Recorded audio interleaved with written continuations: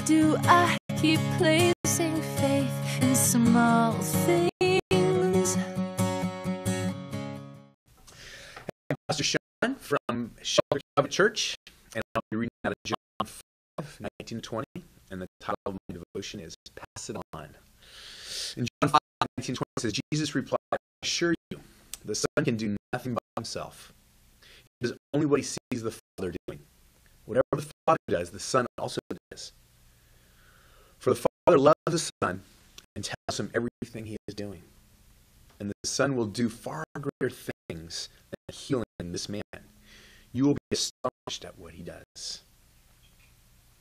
Now, a father's responsibility is to pass on everything he knows to his sons and his daughters, so they will then pass it on to their kids, right? So we all want to leave a living legacy. Now, growing up for me was an amazing experience. And I know it may not be many people's experience, but I had a great dad. My father made many commitments that have shaped the core of who I am. My grandfather worked all the time, so my father rarely saw him.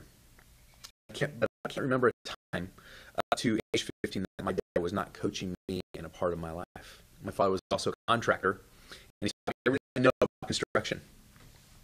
Lastly, my father never heard his father tell him he loved him. Most days of my life, I've heard I was loved or I was hugged by my father. Though every family has a baggage, and ours had planned, my dad didn't become a Christian until I was in high school. My father apprenticed me in sports, construction, and being the dad I am today. And I'm glad I paid attention.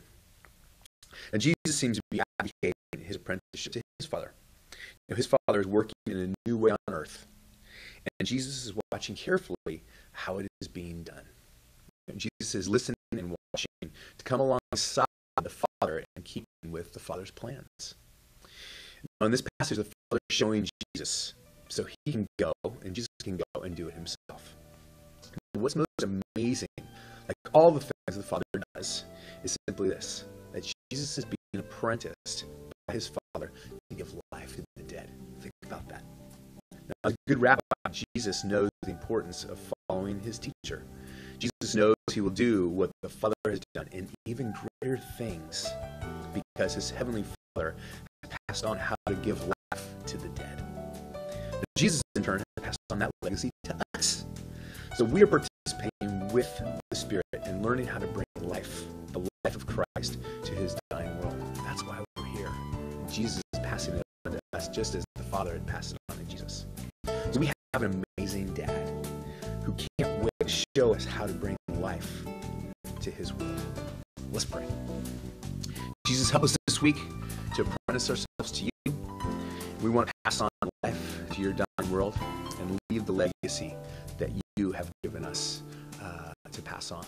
So thank you, Jesus. Amen.